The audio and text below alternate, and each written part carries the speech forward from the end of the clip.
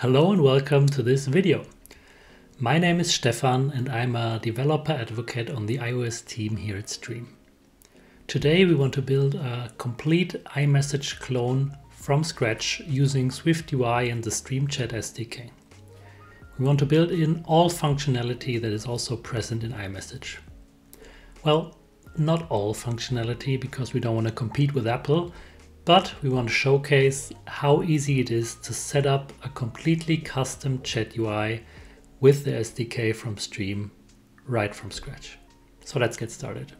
This tutorial includes a few steps, so let's break them down. First, we need to configure the StreamChatSwiftUI SDK and add it to our app.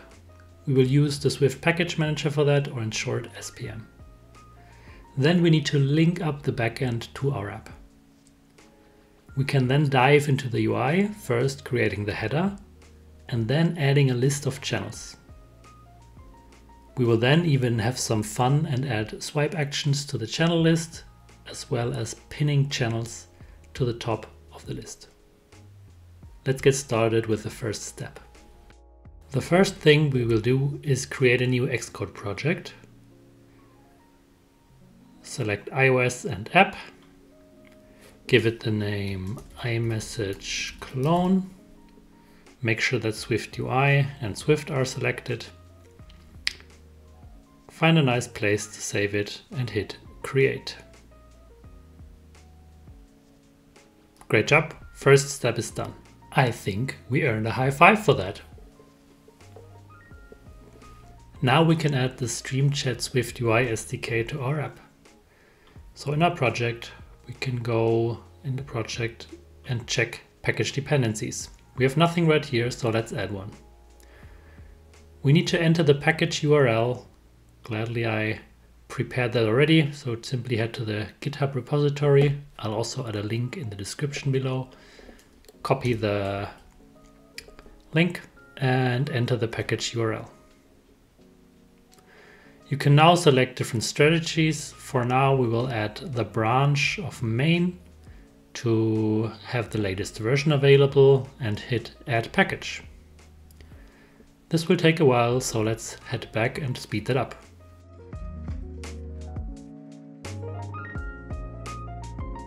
We can hit add package next, and we're done. Next, we will add a link to the backend. For this tutorial, we won't create our own backend because that would extend the scope of this tutorial. So instead we will reuse the tutorial we have at our website. So if you head over to getstream.io, go to chat messaging, you can see the list of our SDKs here. As you can see, we offer SDKs for basically every platform there is. For this, we will use the SwiftUI one. There's some details about it, but we don't need that here. We just want to start the tutorial because here we have the steps we need. As you can see, we create the project, we add the package, and then we integrate the backend. I will speed this part up and I will explain to you each step after that.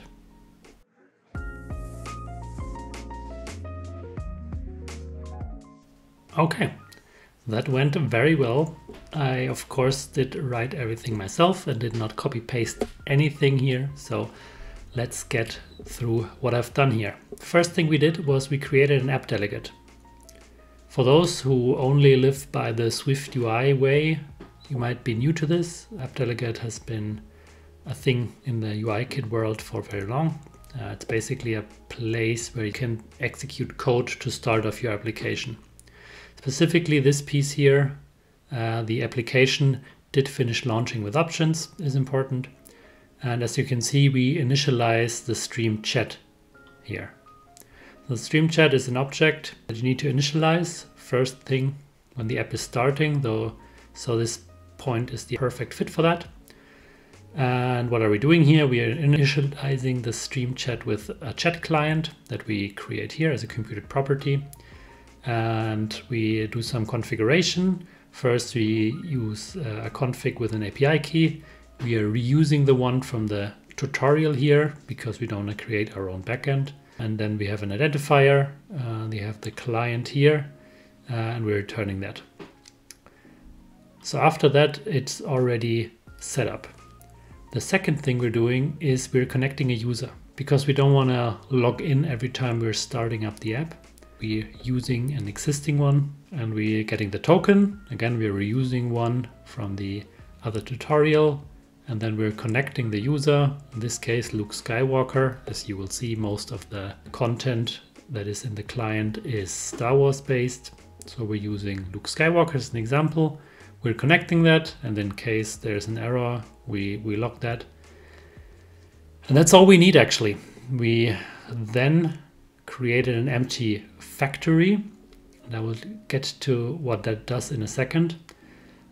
But we can reuse that in our clone here in our app to initialize the StreamChat SDK with that.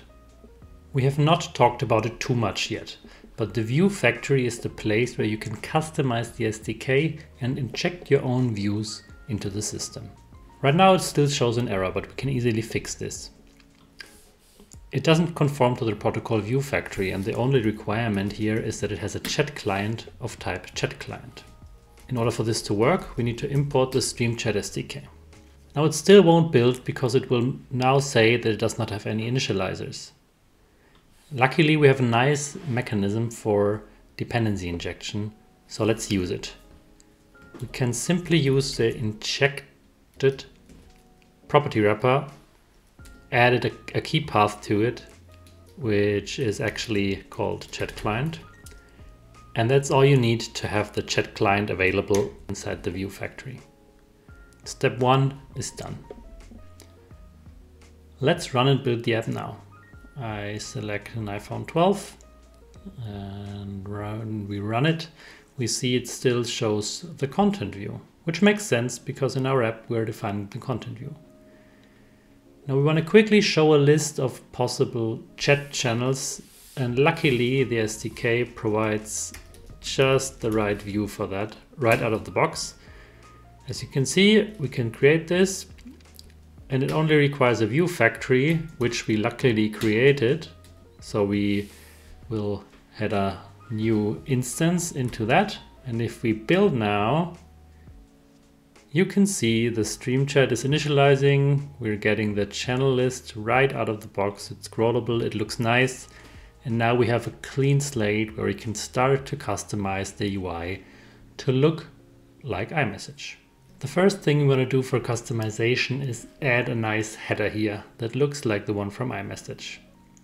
So a good place to start when we're starting here from the tutorial is to go to the component docs, where we offer documentation on how to customize each of the components.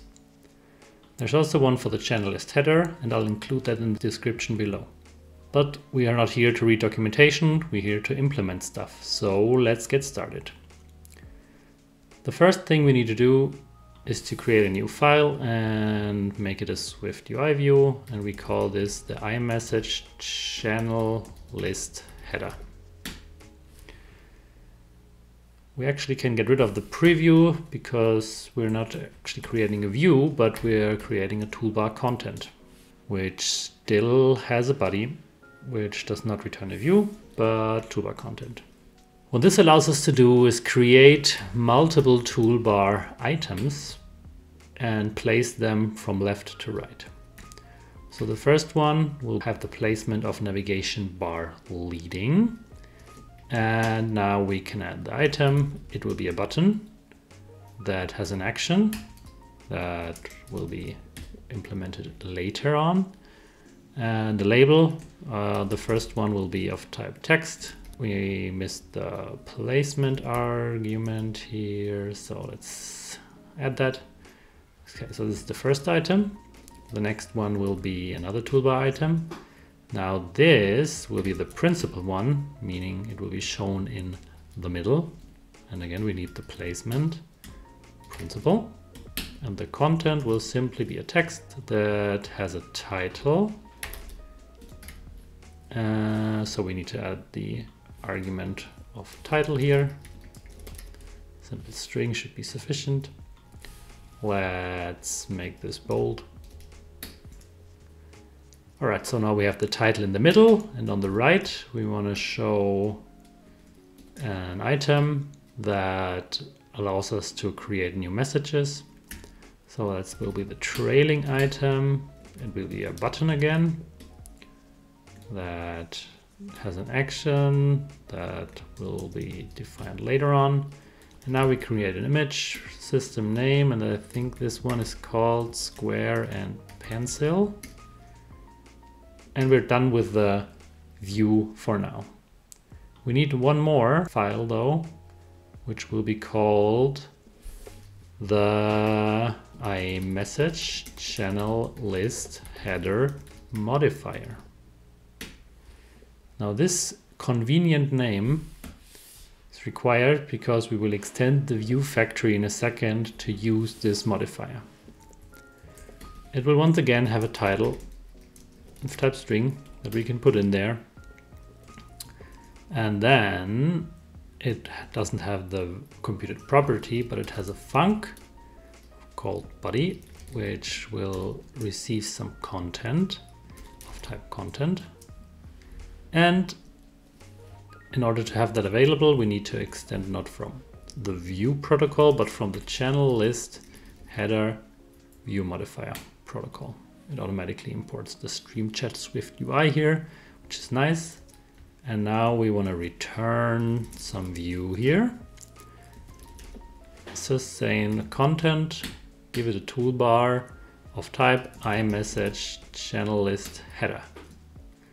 And we're putting in the title. All right, these are the two files we needed to create. The build succeeded already.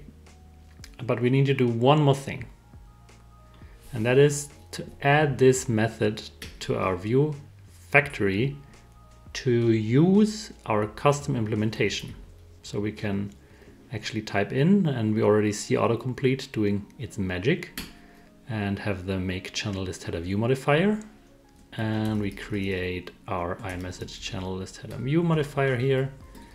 We could reuse the title, but we want to give it a custom one called messages.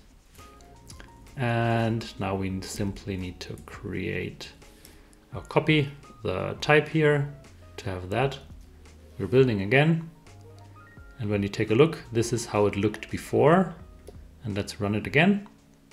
And we can see we have our wonderful header file here with very little customization needed.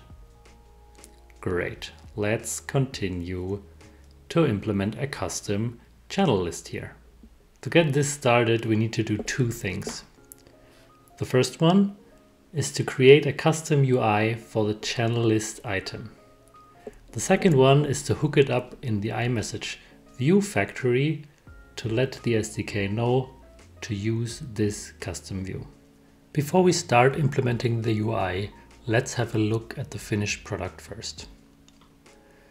We're implementing these items here, and as we can see, it has an avatar here on the left, and then a title row with a title text, a timestamp, and a disclosure indicator to show that you can click it, as well as the text on the bottom, together with a mute icon when the channel is muted.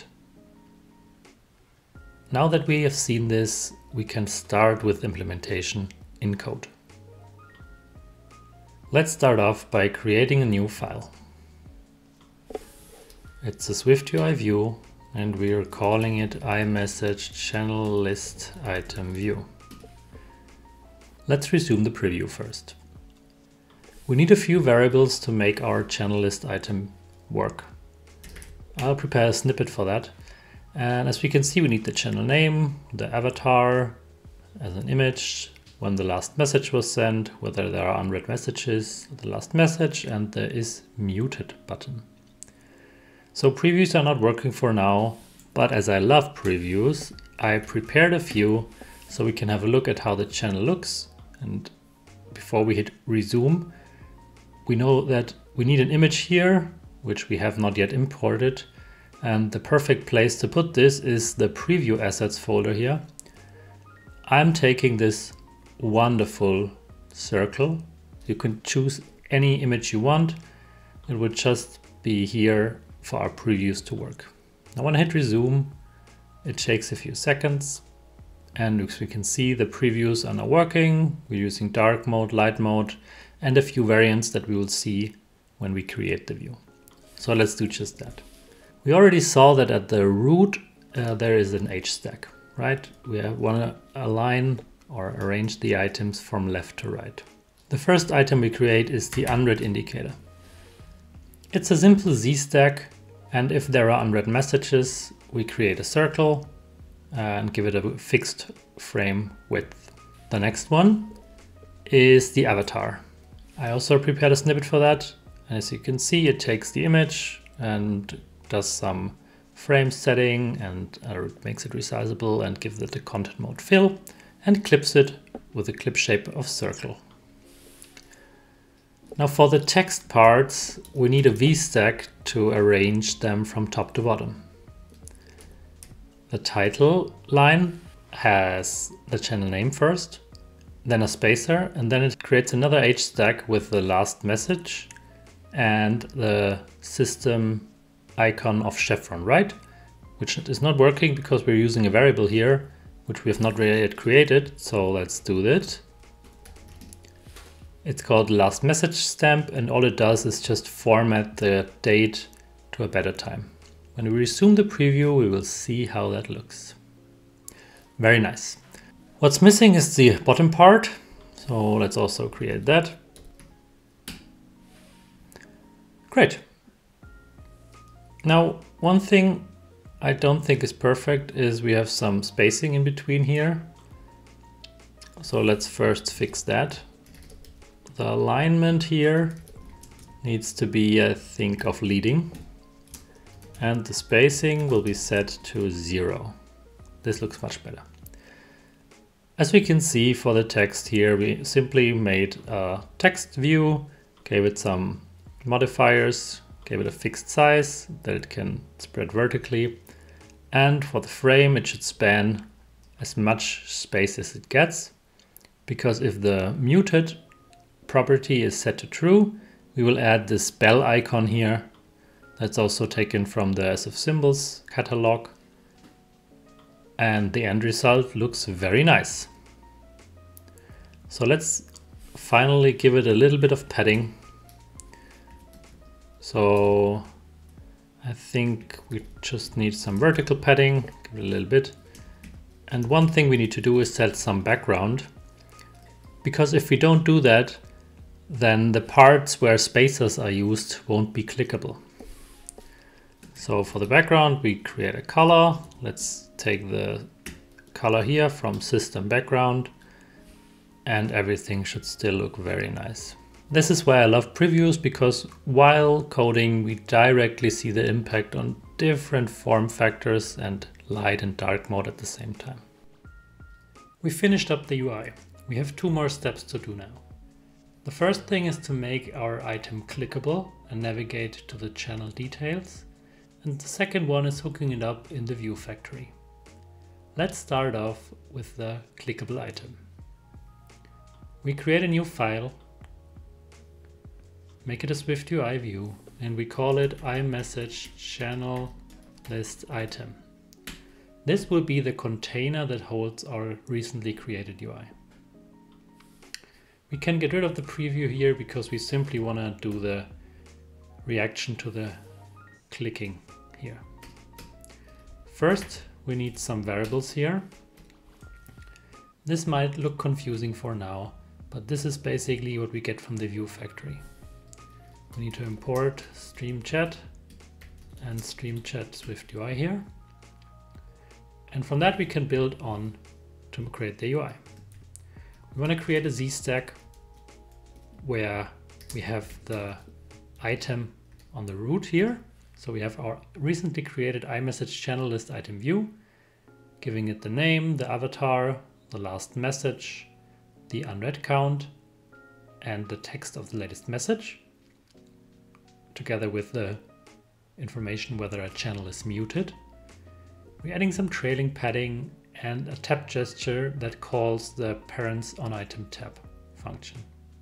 The second thing in this Z stack here is a navigation link. that uses the channel selection info as a tag. When this is clicked, it will use the binding to the selected channel to notify the SDK which channel was clicked, so it knows how to navigate to this. It will then call the channel destination that we also get from the SDK. Let's head back to the iMessage view factory and override the make channel list item function. As you can see, it takes a bunch of parameters, and from that on we can simply hand them over to the channel list item we just created. It will get the channel name, the avatar, the channel destination, the on item tab, and the selected channel binding. If we run this now, we can see we get a lot out of the box. We have the search functionality, we have the functionality here to click now. We have our nice looking UI by simply replacing this piece of code here. All the channels are clickable now, scrolling works like a charm. Very nice. The next thing we want to do is to implement swipe actions in the list. So let's have a look first at how the end result should look like. Here we have the app, and we can actually swipe either right to show the option to pin channels, or swipe left to either mute, unmute, or delete a channel.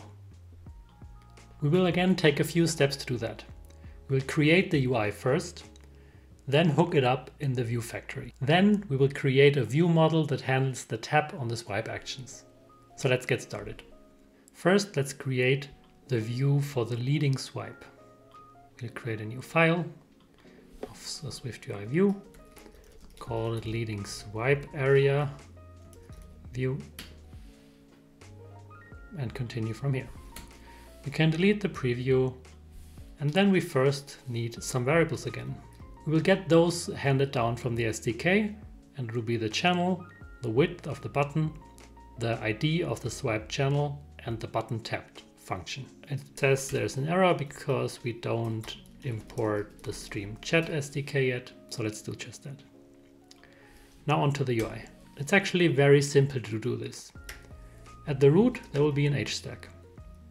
Then we can create an action item button, which is a view of the SDK, that takes the simple image name. We will take the pin.fill system image, and then you can create the action. For this, we will go with button tapped and handle the channel in. Then we can customize this a little bit more. For example, we can give it a frame with the width of button width. We need to add the dot in front, of course.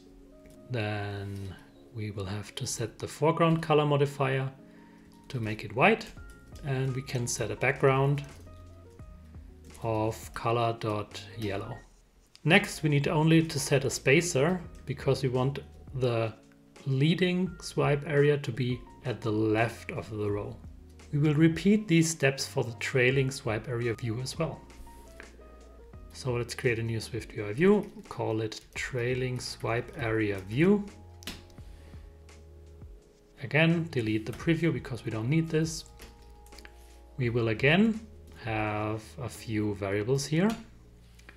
It's again the channel, the button width, the swipe channel ID, the left button and the right button tab, because we will have the left one, which is the mute icon, and the right one, which is the delete icon. Again, let's import StreamChat here, and the arrows will go away. I will speed up the implementation now because we've already seen it and it basically goes the same way.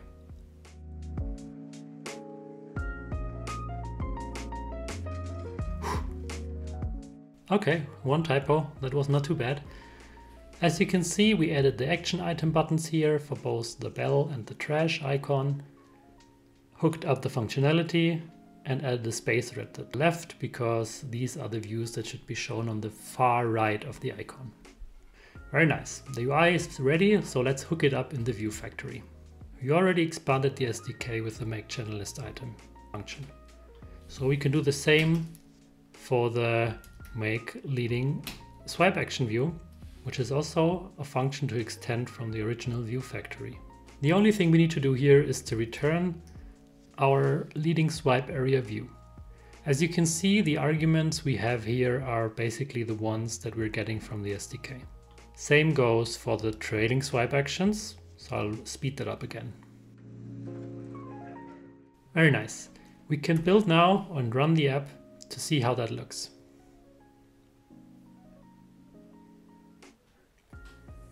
The app still looks nice, and if we try to swipe, well, nothing happens. So what's wrong here? The problem actually lies in our implementation of the channel list item here, because we need to tell it to be swipeable. We can make use of the SDK here by setting this to a constant of list item and instead returning something called chat channel swipeable list item. Now this is a very nice view we get that automatically gives us the swipeable actions, and we can simply define here, as we can see, two generics. So the factory, which is of type view factory, and the channel list item, which is of type view. We're specifying those here, handing them down as parameters. We can define the actions for trailing and leading swipes. And with that, when we run again, we will now see we can swipe left, we can swipe right. Notice that there is a little gap here, so we need to fix this. But overall, it looks very nice, very smooth. We can do this. So let's change the spacing in the trailing swipe area view. I know the problem is that we need to give this a spacing of 0, because per default SwiftUI gives an h tag some spacing. And if we have a look now, it looks very nice. Now the last thing we need to do is to hook up those actions with real code.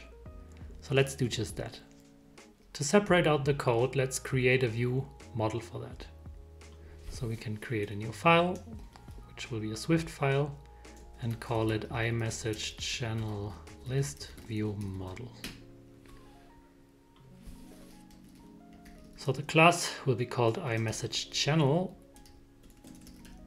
list view model, and it will actually be of type chat channel list view model. As we can see, this is one from the StreamChatSwiftUI SDK. Now, one advantage of having an open source library is that we can have a look at the definition. And as you can see, there's quite a bit of functionality that we get for free when we just conform to that protocol. We will get a list of the channels. We will get the currently selected channel, which will also be a binding or a published property, so we can change that, and some other functionality. For now, we only have to implement one thing, and this is the mute action. This function will take a channel as an input. It will take the controller from a chat client that we do not yet have, but luckily we have this wonderful dependency injection mechanism. So we can simply inject the chat client here, which will fix this error. We still need to import the StreamChat SDK as well. And then we can get the controller and mute the channel if it's not muted and unmute it if it is muted. So this code is pretty straightforward. It takes the controller and unmutes the channel with a completion closure, either printing an error, or if we have successfully unmuted or muted the channel, it will print just that. Now we will use this view model in our app, but I want to say one thing first. If we take a look at the app, we're actually using the chat channel list view, which we get from the SDK. This is a great way to get a quick setup without doing too much customization. What we want to do now is we want to dive deeper into the SDK to see how we can customize things further by implementing things ourselves. This will be the starting point. So let's first take a view factory as the parameter here. And actually we need our iMessage view factory. And then let's create a state object here, which will be the view model of type iMessage channel list view model. And we can actually initialize it right here. So we can even fix this and say, okay, we have the view factory here for the preview. Now what we're going to do is integrate a new item from the SDK here. Now we want to call the channel list ourselves. We can simply do this by using this view from the SDK. And this will throw an error, or show an error because we don't yet implement it. But with that, we can now say, okay, we get the factory here, we set the channels that we get from the view model, select the channel, all these items that we get for free by using the view model. And one thing we actually need to implement is this channel header loader. So let's do just that. This will be a state object again,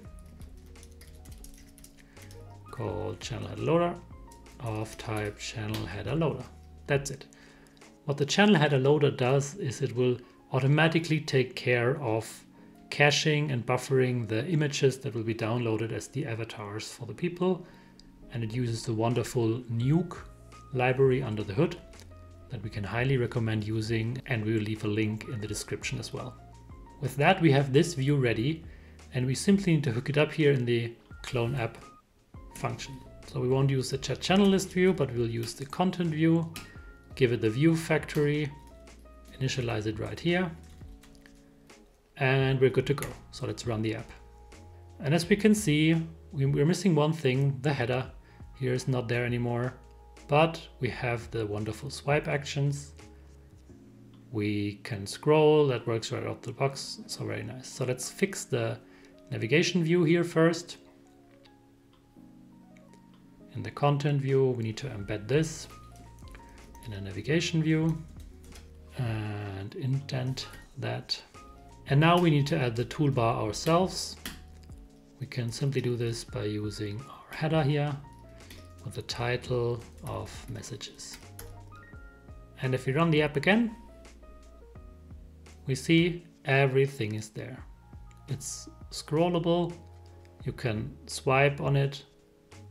It looks very smooth and very nice. We can even hit the mute button here, and we will have the mute appear, or unmute it again, and the muting will disappear again.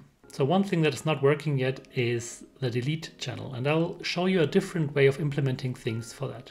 We will once again make use of the functionality we get from the view model for free. So let's first close the preview here and make some more space. Now the view model gives us a nice variable which is called alert shown. It's actually a binding, and it makes sense to show an alert as the name suggests. That makes sense because for the delete action we definitely want to make sure the user doesn't tap it accidentally. So we'll add an alert here. We will use the isPresented property here, and for that we will have the view model.alert shown, which is a binding. And from there on, we can show the following content. We want to switch over another property of the view model, which is called the channel alert type.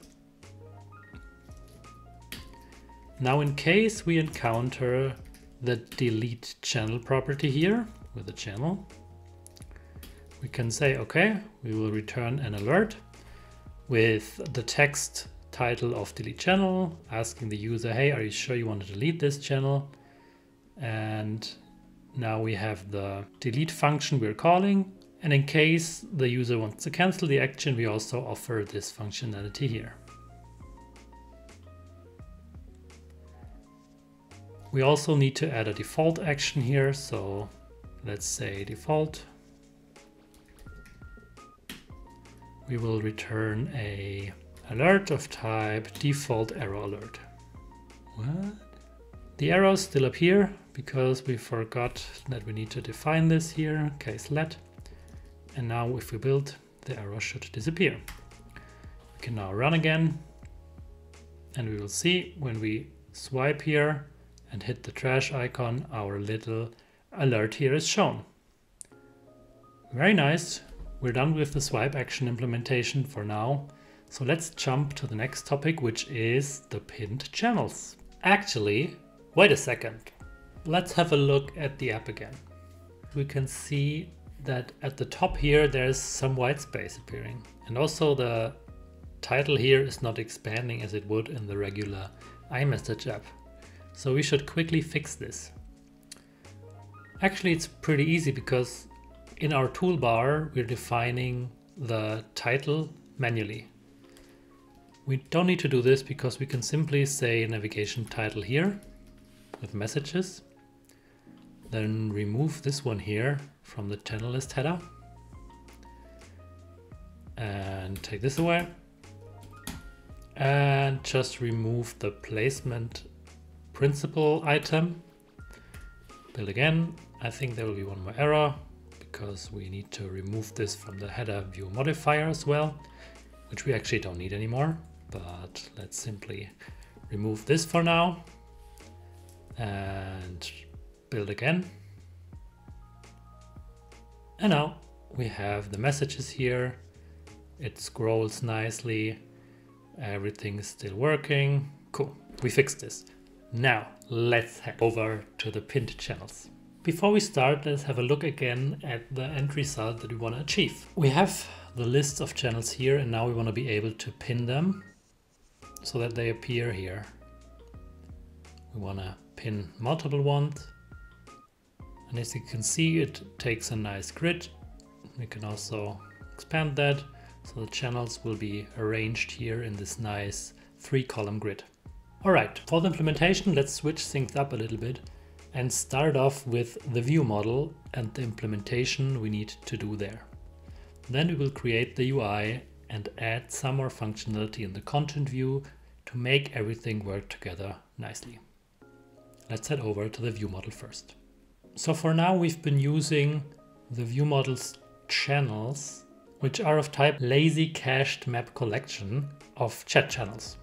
Now, if you think about what the pinned channels should be, it should be a unique set of options. So a set would make sense here, but we want to keep the order. So the disadvantage of a regular set is that it doesn't keep the order of its items, which is why we will have a look at the Swift Collections library, which is a very nice library offered by some of the contributors to the Swift language itself. And it actually has an ordered set here, which is just what we need. So let's integrate this library first. We will open up Xcode again and hit the project and the package dependencies and add a new one.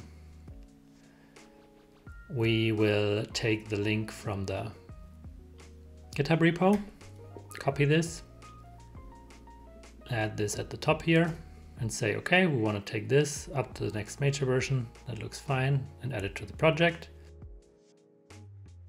We only need the ordered collections. So let's take this one and we're done.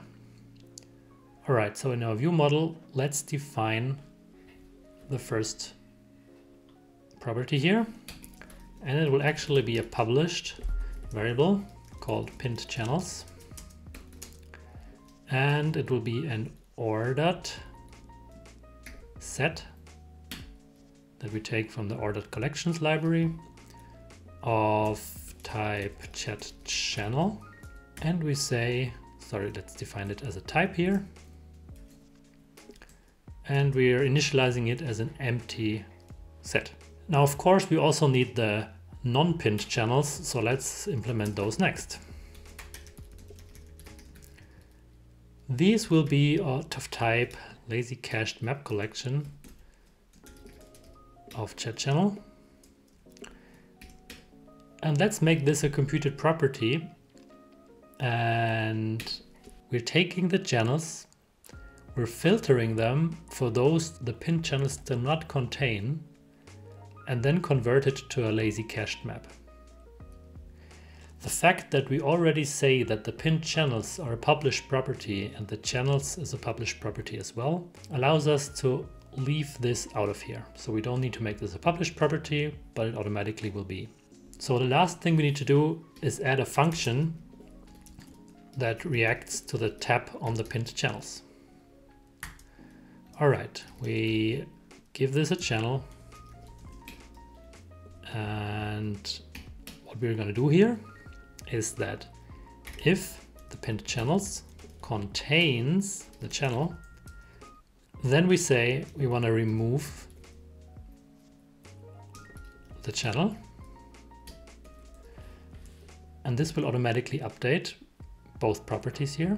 And if it's not the case, then we will say pinned channels, append channel. Next up is the UI. So let's create a new view, new file, SwiftUI view, and call it pinned channels view. We can get rid of the previews for now because we don't have any data on that in the view model. We need a few variables here, and those are the following. We need the view model, we need the channel header loader, and for that we need to import StreamChatSwiftUI because we want to show images and be efficient about that. And then we also need the view factory because we want to navigate from this to the detail view again. Okay, the layout will be a grid, so let's define the structure of our grid first. So for the structure we can create an array here. And what we want to do is we want to have a grid item of flexible width. And you actually want this 3 times. We need a lazy vgrid here with the columns defined as the column structure. For the content, we'll do a for each over the view model.pinned channels and give the channel in and create the detail here. Now the detail will be rather similar to the channel list item. We will have a Z-stack that will have the image and the text first and have an empty navigation view that will take care of the navigation part. So let's first define a button that will set the selected channel on the view model. So the channel.channel selection info, and the label here will be it'll actually be a VStack because we want the image and the text. And we're saying, okay, we want to use the channel header for that. So the channel header loader dot image for the channel. Then we add a few modifiers here, which I will speed up.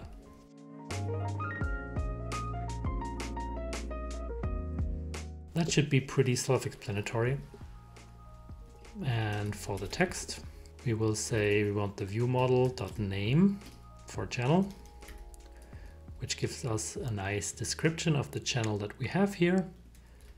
The font size will be a caption, and we make it the secondary foreground color. All right, we have the button now. Now what we still need is to have the navigation link here. So let's implement that. We'll have the navigation link. We need the tag here, which will be the channel.channel selection info. We will have for the selection a binding, and luckily we have our view model available. That will be the selected channel. As the destination, we will have the factory create the channel destination for us. As the label, we're again handing it an empty view. Now the error appears because we need to add the channel.channel selection info into this closure. When we build now, we see it works. Very nice.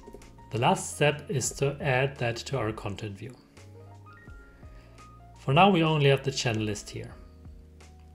This is scrollable by default, but now we want to add something on top of it that scrolls with it. So let's first disable scrolling here. Instead, we will embed this in a scroll view.